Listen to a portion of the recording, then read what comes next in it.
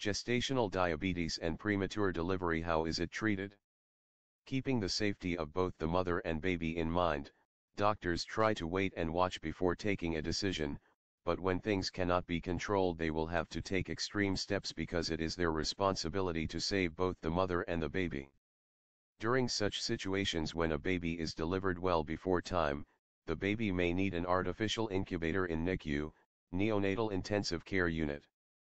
The newborn may also need respiratory support as the baby may develop severe breathing problem due to the immaturity of lungs.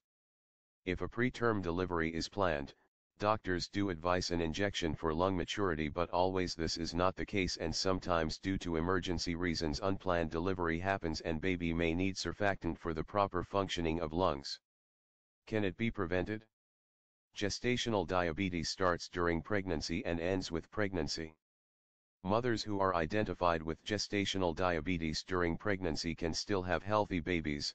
All they need to do is to follow a certain diet and stress-free lifestyle to manage it, and in some cases support of medications and insulin.